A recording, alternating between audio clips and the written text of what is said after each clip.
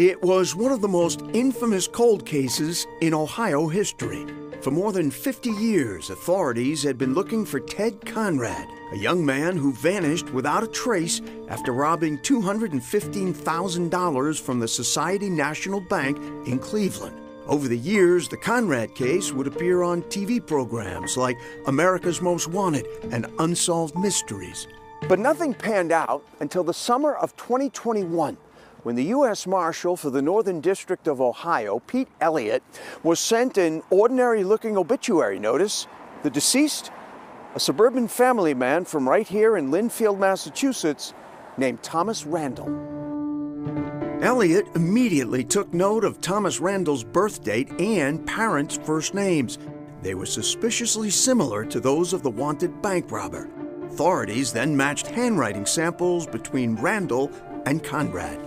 So we knew that things were really adding up, but the next step was going to be have to go to Boston and knock on the door without them knowing we were coming. The knock on the door came 6 months after Tom Randall's funeral in May.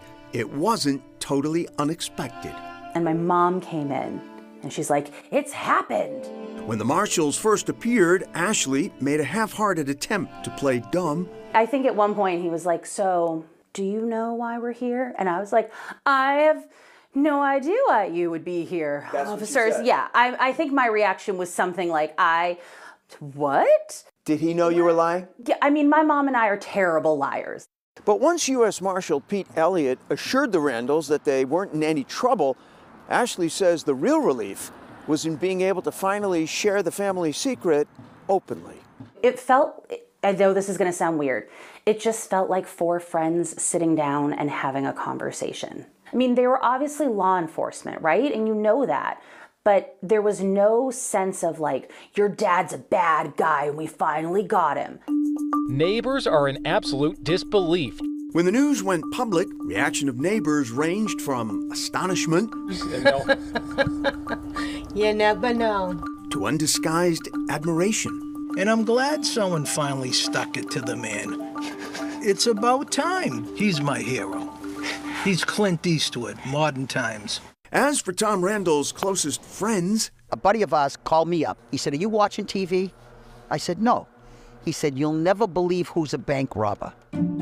David Sensulo, who grew up in the North End, jokes he had no shortage of potential candidates, but he gave up after offering about 15 names. I said, "Who is it?" He said, "It's Tommy." I said, "Tom Randall, get the out of here. No way. It's impossible. That's bull.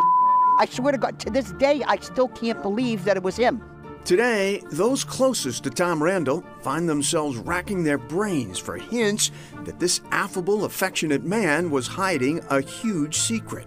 Ashley Randall sees now that her father's lack of a valid passport explains his puzzling refusal to chaperone her high school trip to France. And I remember at the time thinking, maybe he just didn't want to travel. And I never thought, oh, he must be keeping a secret. I just thought, Dad's a little weird sometimes.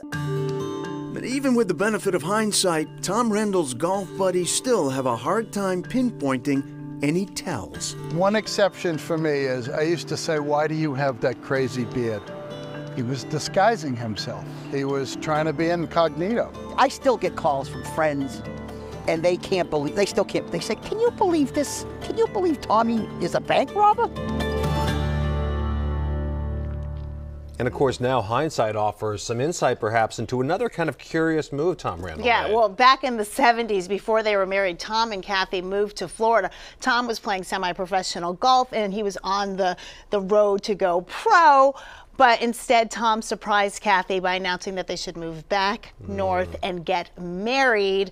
He must have been kind of nervous about the idea of his profile getting higher and him being recognized. Wow. Still ahead, why Randall may not have anticipated a life on the run.